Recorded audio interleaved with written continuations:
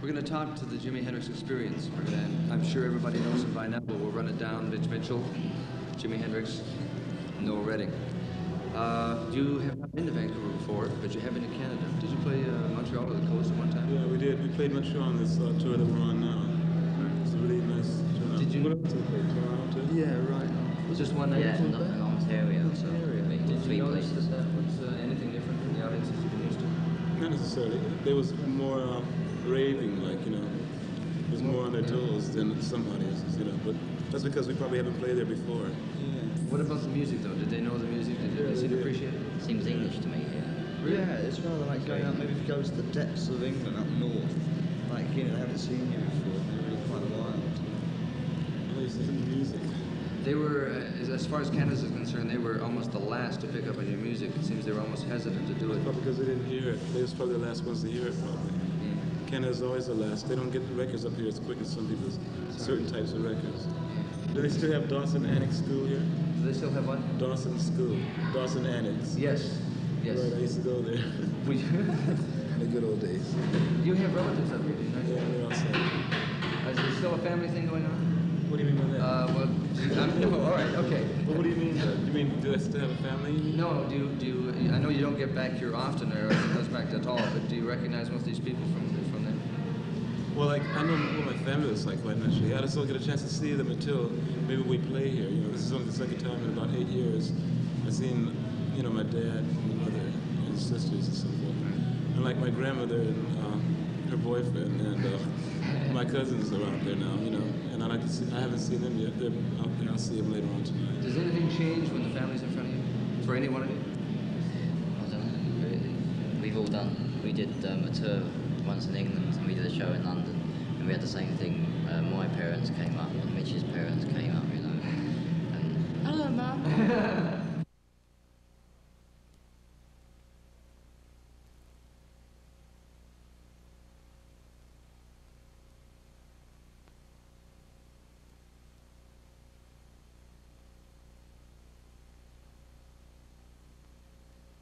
I know that you don't get back to England that much as you like to possibly, but the current thing that's happening over there where they started a rock revival and then they did something else, do you find that it's starting to sway like your home base, the music that was coming out of there? Are they sort of uncertain as what they're doing over there? Because there's something definitely happening with underground music. There's always something happening in England. Yeah, there's always something happening, but I mean, underground music, you know, music's music. We don't know, it's the same all over the world. Just have the strange ways.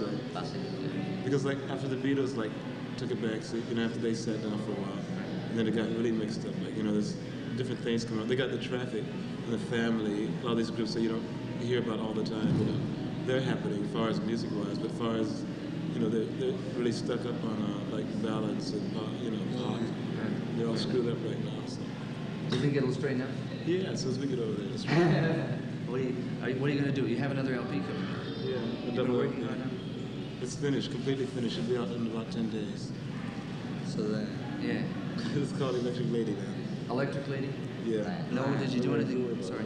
Did you do anything on the LP? Did you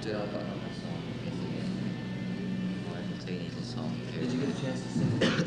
Yeah. Did you sing it? Yeah, he has a song called Little Miss Strange. This is the beginning track on one of the sides. It's a 4-sided LP. He has a beginning track on one of the sides. Him and Mitch is singing excuse me. Is that a cold hay fever? No, this is a change of climate. Yeah. Coming from, was it Salt Lake all the way to Denver, and then to Los Angeles, San Diego, you know, and all this mess, you know. But like him and Mitch are singing this English rock type thing. It's called Little Miss Strange. It's a good song. This revival in the blues and this mention I It's made. famous revival. I'm playing, you know, all I know. You know, I'm just playing the way I feel. If it sounds like blues, well then, you know, call it anything you want. But it's no revival, kid. Because why go back into the past? You know, why go back there and drag out blue suede shoes? Just because it's supposed to be hip to revive rock, you know, which is a drag in the first place. Because those people have done the thing, and you know, they're not offering you anything this very instant, are they? There's so many musicians right now playing 20 times better than any Chuck Berry or any Fat Stone or anybody. I'm not putting these people down. I'm just saying that the music is better now, and people just don't even know it. It's right in their faces. They don't even know how to accept it because it's, you know, it's just so much better. And they have to have gimmicks and imagery to go by. If they don't have these things to go by, then they don't know nothing about music. That's the way some people think, which is a big fat drag sometimes. Do you ever surprise yourself in some of the things you come up with when you're playing? Yeah. Do you find yourself in a completely different On classics? stage? Yeah. Do you find yourself playing things that you've heard before a long time? Or does it come I don't even know, because I don't want to even think about what I'm actually playing or what I can play. I just want to listen to what Noel and Jimmy are playing and just do that. Like, I hope they listen to me. Because actually, we never know what we're doing on stage, maybe until you might record it one night, listen to it, and then you might actually get some enjoyment from it. Maybe. You might just think it's a big fat drag. We've been together for about 2 solid years, and we've been playing Purple Haze, One Cries Mary, there was a Hey Joe, Foxy Lady. We've been playing all these songs, which I really think are groovy songs, but we've been playing all these songs for 2 years. So quite naturally, we start improvising here and there, and there's other things we want to turn on to the people, you know. As long as they're aware that we're trying to be a music group, regardless of what we might look like, or, you know.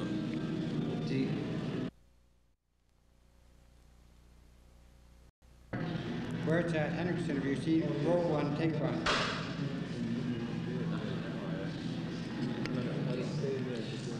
This one in particular, though, because we have strong English ties with radio, you know, like Radio Caroline, etc. Those jocks were sending us things over. I got my first copy of the first LP from Pete Townsend, and he laid it on. We listened to it at his place. We were watching his home movies, and we had this on the background, and it really got into my head the first time I heard it. The second time I went over, he gave me the second one, so he's been sort of my contact for you people. Do you find that your music gets close to other English groups at times? I don't think about it. We just record what we want to play, you know. We're never there anyway. I don't know what's going on. There's a cut called Red House on the first LP, which was not here, right? Which was not here on our LP. We didn't get it. We didn't get to hear it until somebody laid an English copy on us, and it's become a minor hit here, simply because people. We'll do it tonight. Will you really? For real? Oh, that would make like a lot of people happy. All this. No, not really. It doesn't change. It's nice, but Jimmy, we were talking last night to the Young Rascals, talking to Felix, and he was talking about at one time playing with Joey D and the Starlighters, and you happened to cross paths. I don't know if you remember the meeting, but you did play a couple of gigs apparently together. Yeah, I used to play with Joey D. I used to play with, you know, a lot of other groups in that same scene. You know. But then you got into your own thing. Well, it was about time, wasn't it? You know, Yeah. After 6 years of traveling all over the States, Little Rich. all over the place, yeah. I was asking you, Mitch, if you had changed your drum set, and you hadn't. Because the last time I saw you was in Seattle, and all I was watching was the sticks and the cymbals, and I couldn't see you, and I knew there was a lot of drums.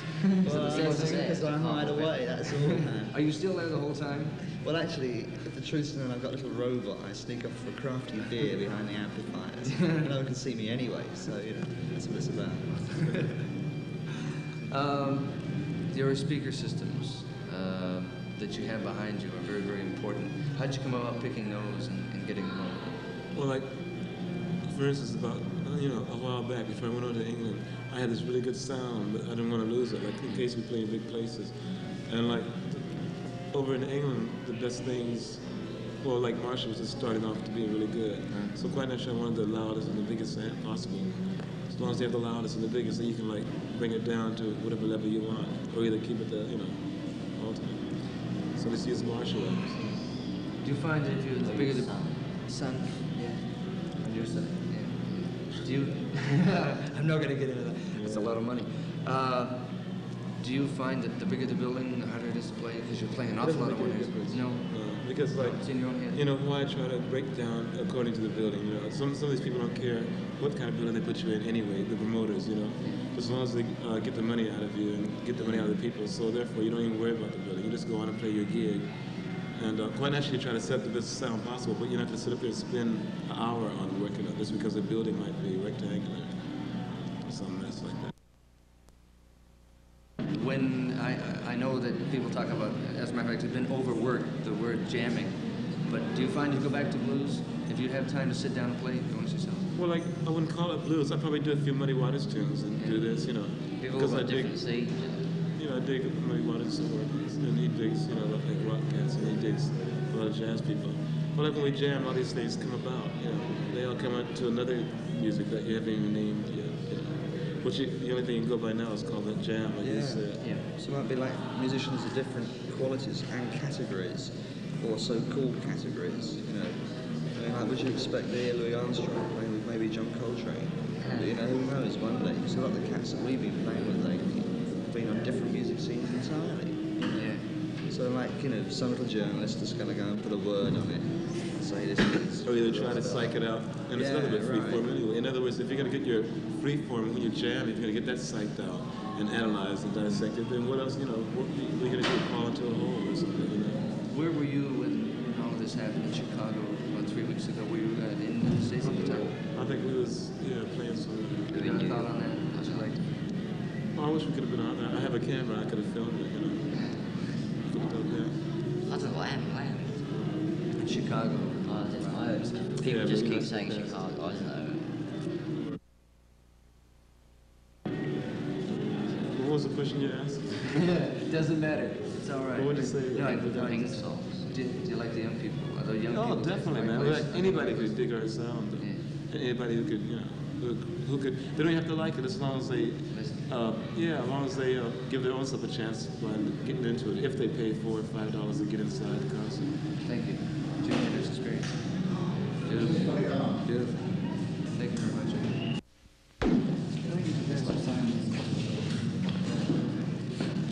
Thank you too.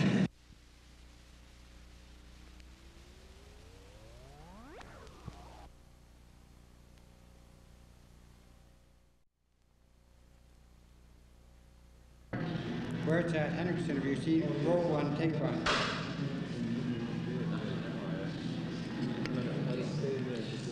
This one in particular, though, because we have strong English ties with radio, you know, like Radio Caroline, etc. Those jocks were sending us things over. I got my first copy of the first LP from Pete Townsend, and he laid it out. We listened to it at his place. We were watching his home movies, and we had this on the background, and it really got into my head the first time I heard it. The second time I went over, he gave me the second one, so he's been sort of my contact for you people. Do you find that your music gets close to other English groups at times? I don't think about it.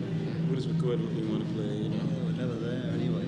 I don't know what's going on. There's a cut called Red House on the first LP, which was not here, right?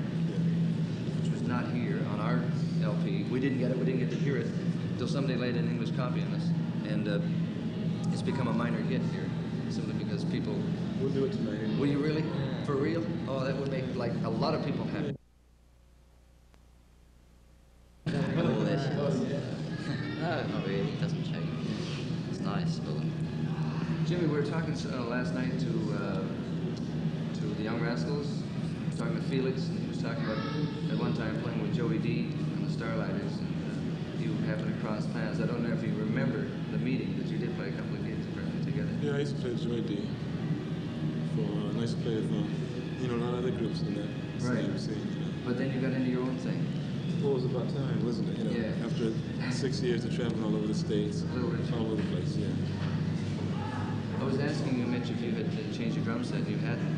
Because the last time I saw you was in Seattle, and all I was watching was the sticks and the cymbals, and I couldn't see you, and I knew there was a lot of drums. Well, So the it's set- because I hide away, that's all, man. Are you still there the whole time? Well, actually, if the truth's known, I've got a little robot. I sneak off for a crafty beer behind the amplifiers. No one can see me anyway, so, that's what it's about. Your speaker systems that you have behind you are very, very important. How'd you come about picking those and getting them over? Well, like, for instance, about, a while back, before I went on to England, I had this really good sound, but I didn't want to lose it, like, in case we play in big places. And, like, over in England, the best things, well, like Marshall was just starting off to be really good. So quite naturally, I wanted the loudest and the biggest amp possible. As long as you have the loudest and the biggest, then you can, like, bring it down to whatever level you want, or either keep it the, ultimate. So let's use Marshall amps. Do you find that if you're the bigger the sun, on your side, do you? I'm not going to get into that. It's a lot of money. Do you find that the bigger the building, the harder it is to play because you're playing an awful lot of money? No. Because, like, It's in your own head. why try to break down according to the building? Some of these people don't care what kind of building they put you in anyway. The promoters, as long as they get the money out of you and get the money out of the people. So therefore, you don't even worry about the building. You just go on and play your gig, And quite naturally try to set the best sound possible, but you don't have to sit up there and spend an hour on working on this because the building might be rectangular or some mess like that. When I know that people talk about, as a matter of fact, it's been overworked, the word jamming, but do you find you go back to blues if you have time to sit down and play amongst yourselves? Well, like, I wouldn't call it blues. I'd probably do a few Muddy Waters tunes and do this, you know. We've all got different seeds, you know. You know, I dig Muddy Waters' work, and he digs, you know, like rock cats, and he digs a lot of jazz people. Well, like when we jam, all these things come about, you know. They all come out to another music that you haven't even named yet, you know.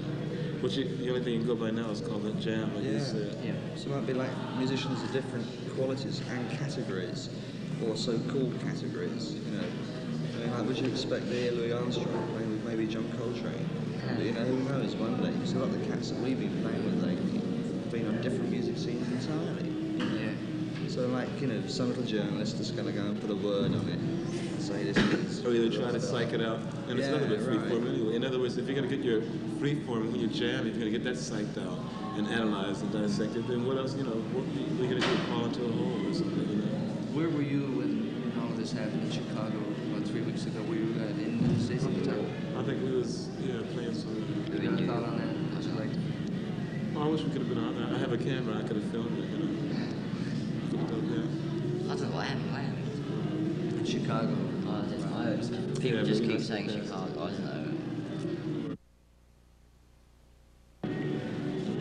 What was the question you asked? It doesn't matter. It's all right. What would you say? No, The pink songs. do you like the young people? Are the young people? Definitely, man. Like Like, anybody could dig our sound. Yeah. And anybody who could, you know, who could, they don't have to like it as long as they, Listen. as long as they give their own self a chance by getting into it. If they pay $4 or $5 to get inside the concert. Thank you. Jimi Hendrix Experience. Beautiful. Beautiful. Thank you very much.